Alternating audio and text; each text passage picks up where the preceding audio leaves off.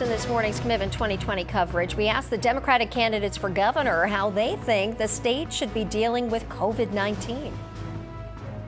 This is actually an issue that I've spoken with the governor about.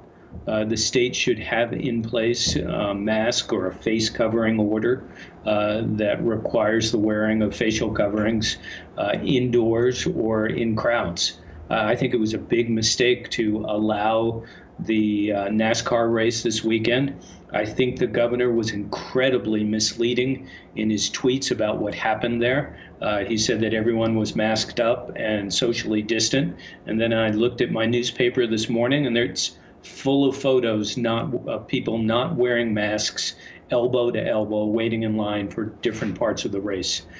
So that's number one. Number two, the governor totally abdicated his responsibility in school reopening. He should have issued a plan. Instead, he listened to Betsy DeVos and punted.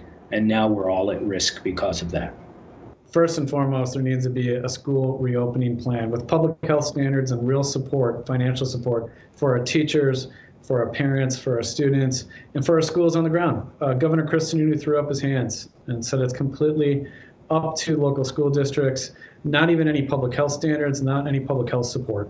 I'm of that fundamental belief that we are all in this together. And to say to our teachers and our students and to our families, and I come from a working class family, my wife Erin, our two daughters Iris and Josie, look, this is something that needs leadership, not punting it away, punching it down to the local level.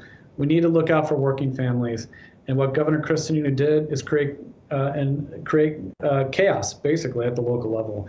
And we put forward our own school reopening plan, Live Free and Learn Safe. You can go online to take a look at it.